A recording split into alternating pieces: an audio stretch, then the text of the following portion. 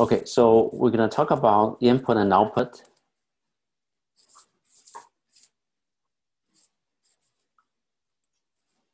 Input and output are important for any cyber-physical systems because we will need to interact with the physical world through these input and output mechanisms.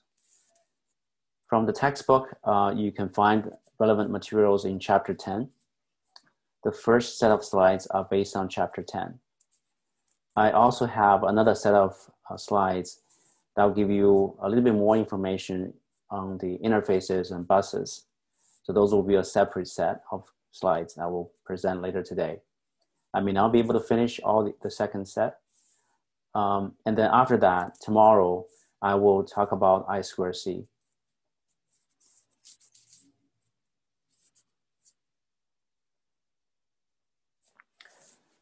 So as we mentioned earlier, cyber-physical system is to connect a cyber world with the physical world. And a lot of the times, especially in physical world, you don't have everything in digital signal format. Many physical systems are continuous as opposed to the digital values that we see in cyber systems, in cyber space.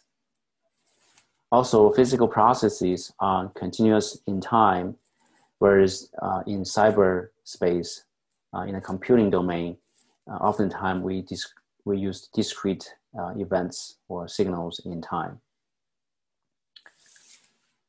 And the way we program our cyber system most of the time is to use sequential format or programs. So the programs you write, it has an entry point and it goes on by following the execution path, execution flow of your program, mandated by the algorithm you implement it using any language that you choose to use. Whereas the physical world, oftentimes you see things happen at the same time. So that's what we consider concurrent. So really you can see from this slide, there are semantic mismatches between the cyber world and the physical world. One side is digital, the other side is continuum. One side is discrete, the other one is continuous. And the software execution is sequential most of the time. And the physical process is concurrent. So we need to have ways to connect these analog and digital worlds.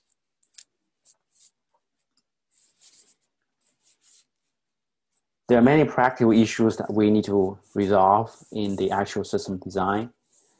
Analog versus digital is the first thing that we have talked about from previous weeks.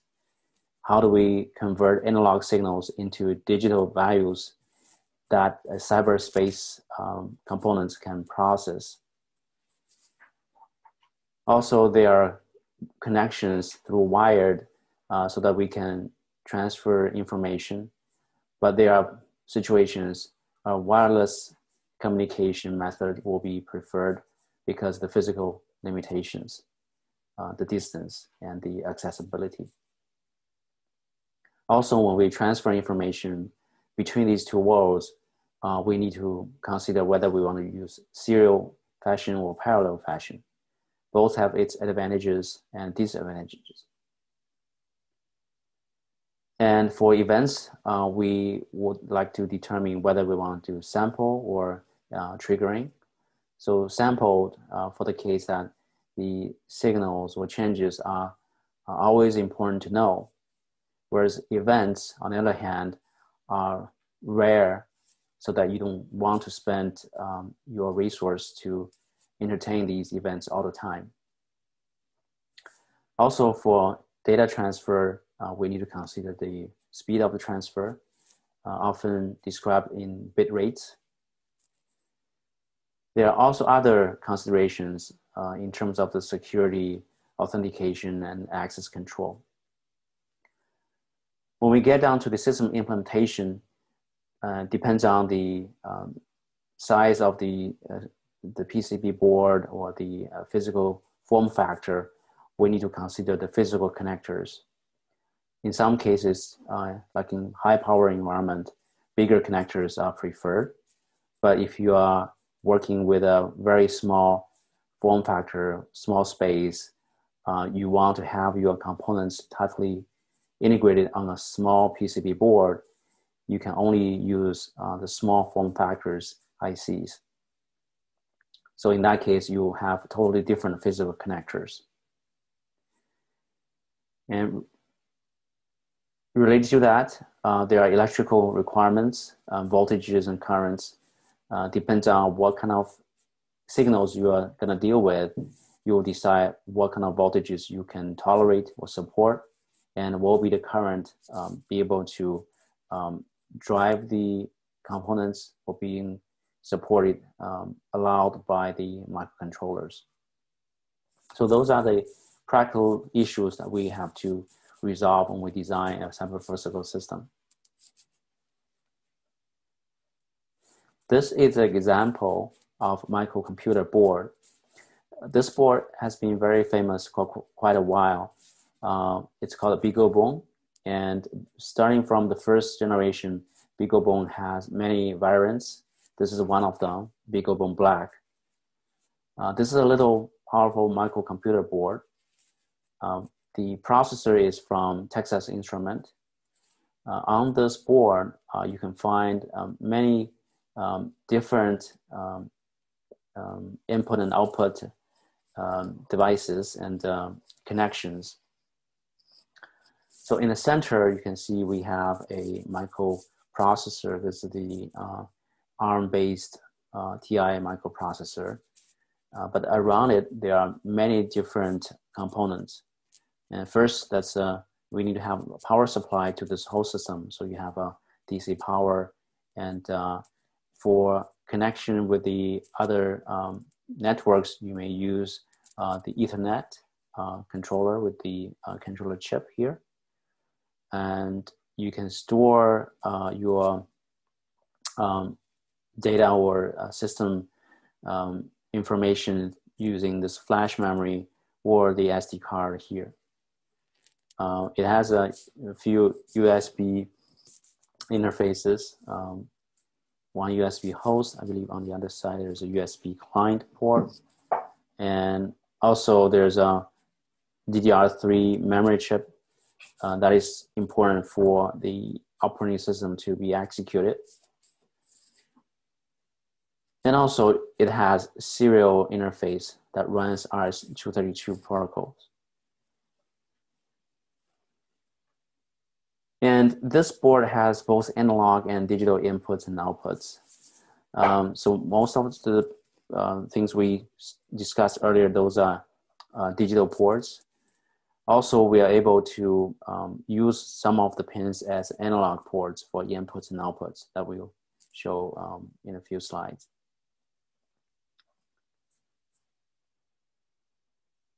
For this kind of microcomputer board, BeagleBone Black has a good community that people have been designing so-called daughter board that can fit on this BeagleBone Black.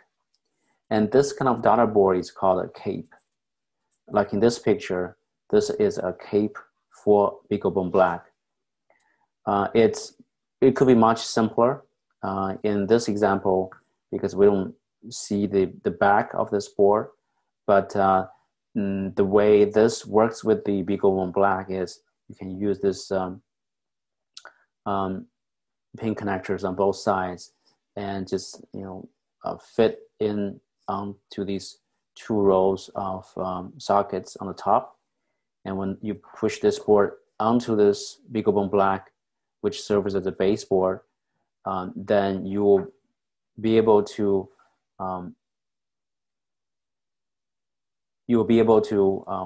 have the function, have the circuitry connected to the baseboard.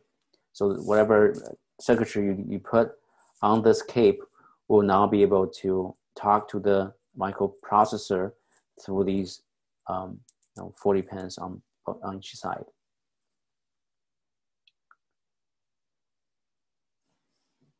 And even more, you can have the similar size of cape board, and you can design a small breadboard as as a way to connect your other components to this BeagleBone Black.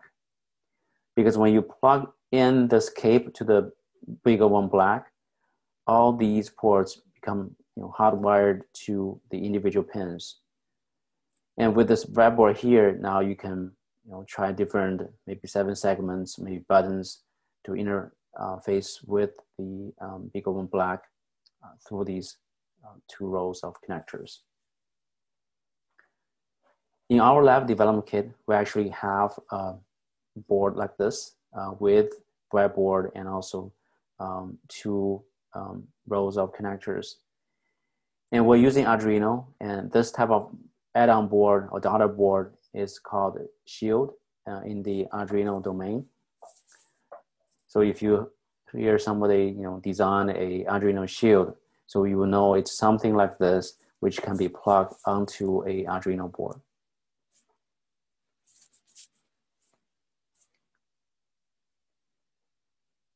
Now, for any type of embedded system board, like a Blackboard, like a BeagleBone Black, you will be able to find out the pin assignments on these 2 rows of connectors. One is called P8, one is called P9, and you can see that these, so each row here is 23 on each column, so another 23, so total you have 46 pins on each side. And each of these pins are named differently based on their purpose and function. Some of them, as you see, the first few are related to power. You have ground, you have VDD, and you have 2 types of VDDs, 3.3 volt and 5 volt. And you have power button and reset button that you can trigger reset.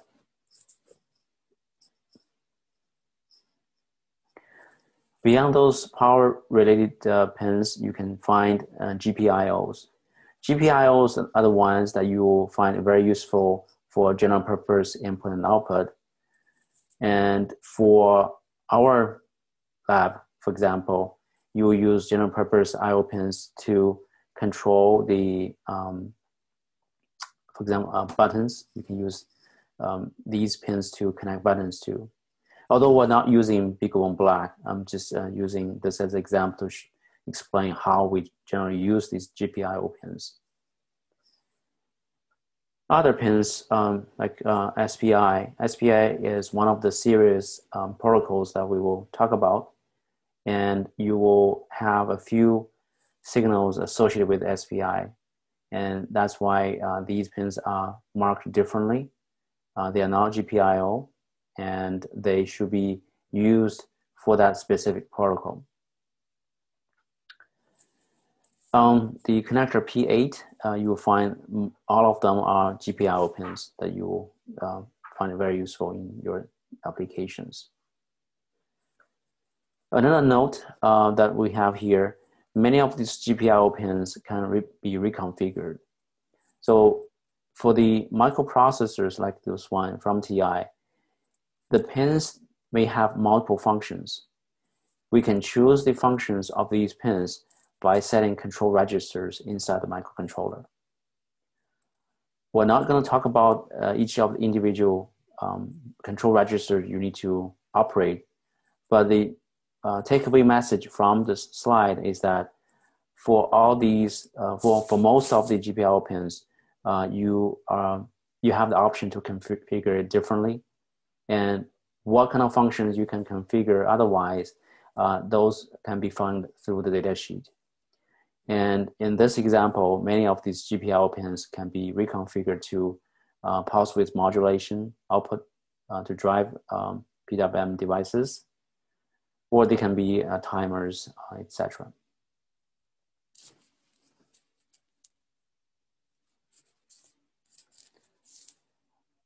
On this slide, we want to show you a few Arduino boards and compare than with other type of microcontroller-based boards. Here we can see the Arduino Uno. This is one of the most popular Arduino boards. It's slightly cheaper than the Mega, which is on the right side here. This is the same one we use in our labs. That's included in the lab development kit.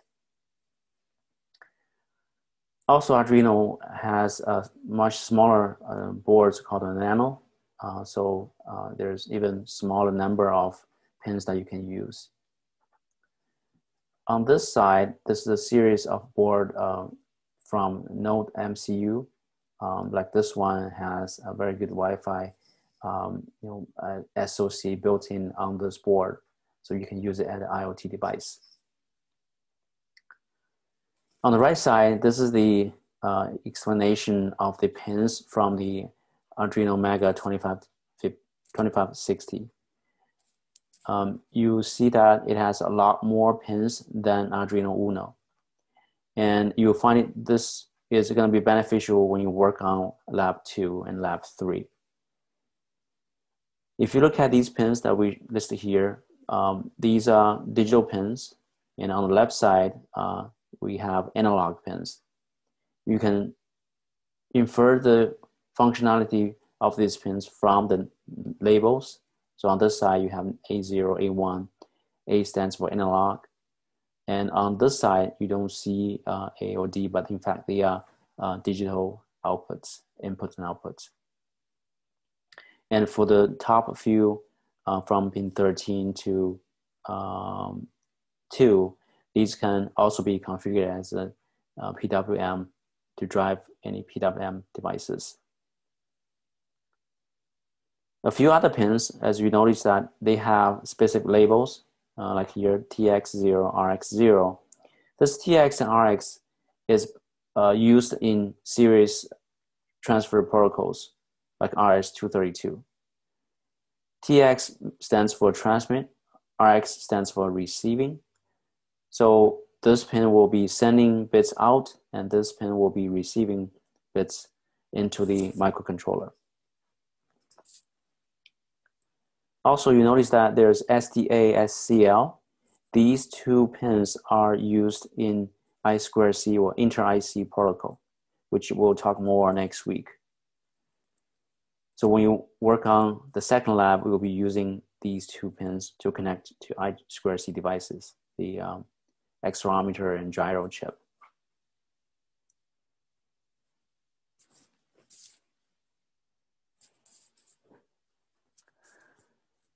This is another example as part of the UC Berkeley's design project. They provide a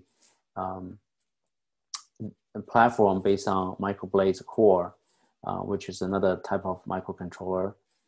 And similar to many other microcontrollers, microblades core use memory mapped peripherals inside the microcontroller. Memory map is a concept that refers to when you have a register or device or anything that you want to read and write, you assign a memory address to it. And for memory addresses, as a part of memory address space, you can have a large memory space to address many different resources. That's one of the benefits of memory mapped devices, that you can have a very large range of space that you can refer to using an address or addresses.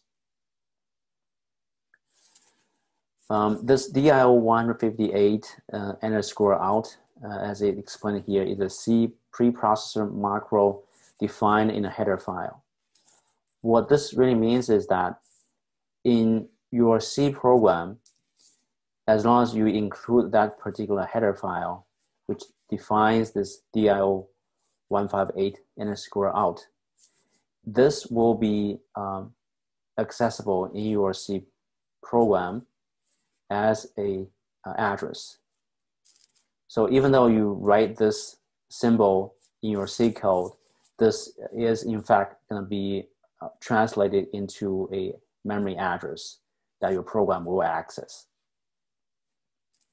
And this address for this microblade core will be able to access these 8 bits on that microcontroller. And for this 8 bits, this is this MyRIO DIO 15 to 8 output state. So this is in fact the value that you will output through this port.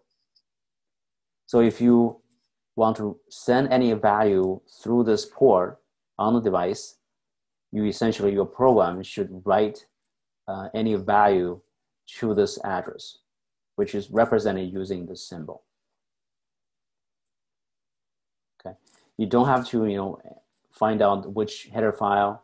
The message here is, even though in many cases when you work with the registers, depends on which microcontroller you use, this symbol, this name of the register might be in fact mapped to a memory address. And this memory address is hidden in a header file that you don't normally see. You could find out the exact address by reading the data sheet, but for programming purpose, you may not have to find out the exact address. You can use these predefined symbols, which represent the name of the resource. Next few slides you've seen from our previous class. This is the GPIO design, how the microcontrollers use their pins to connect to the outside world. Most of the GPIO pins use open collector circuit, as we shown here. So we have an NPN transistor. The base is connected to one of the register, actually one of the bits in the register that microcontroller will be able to control and write to. And the collector pin of this will be connected to the physical pin, which in turn will be connected to a pull-up resistor to the VDD power supply. So with this open collector design, we will be able to use this pin from the register internal to the microcontroller to have impact on the output pins. And the benefit of doing this is that we can essentially isolate the internal circuitry with the outside circuitry. The same pin can be used for input, although the internal circuitry will be different, even though the physical pin could be the same. And using such a design, you can have multiple users to connect the same pin on a bus. And the GPIO pins are typically configured and before you use it. And when you configure them as output pins, any of the controller can pull the voltage down, so that will have impact on the bus. When we talk about the I2C, the inter-IC protocol, you will notice the effect of such an open collector design. And each microcontroller has its own current limit. So it's important that you have current limiting resistors, and you need to choose the proper value for these current limiting resistors so that the current sink into the microcontroller will not exceed its own limit. We have done this calculation last time, so I'll just skip this 2 slides.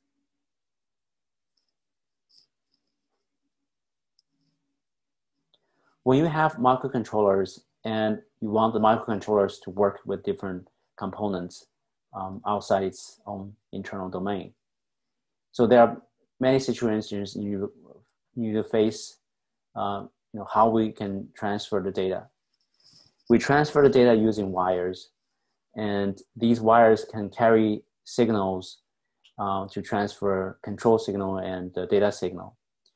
For the data signals, we have the options of using parallel data transfer or serial data transfer, or parallel versus serial data interconnection.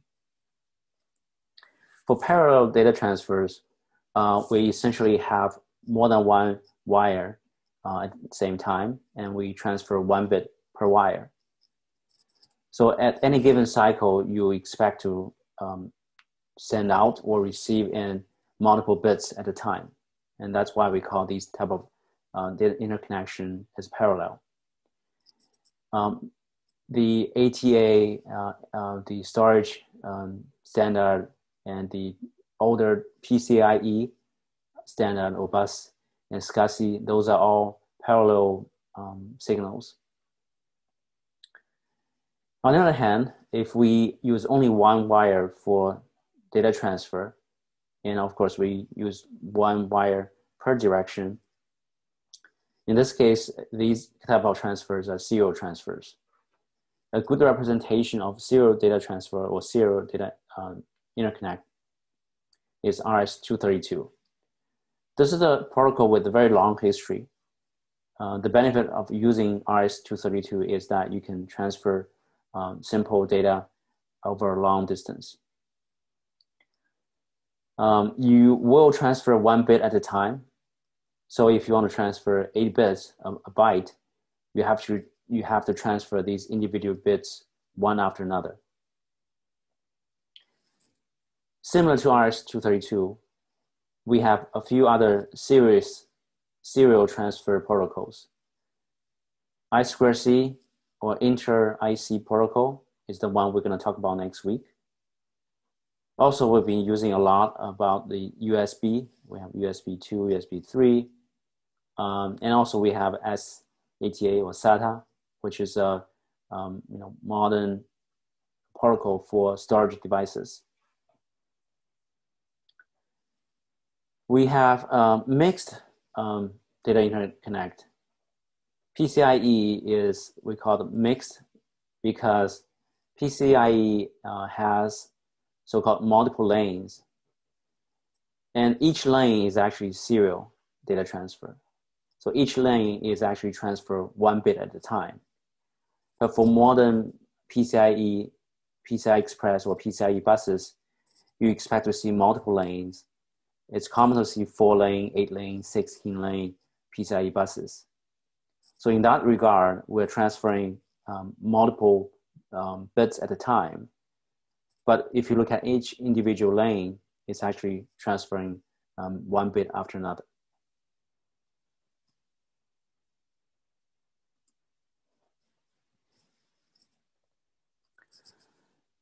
So we've seen that parallel interconnects being replaced with serial data interfaces.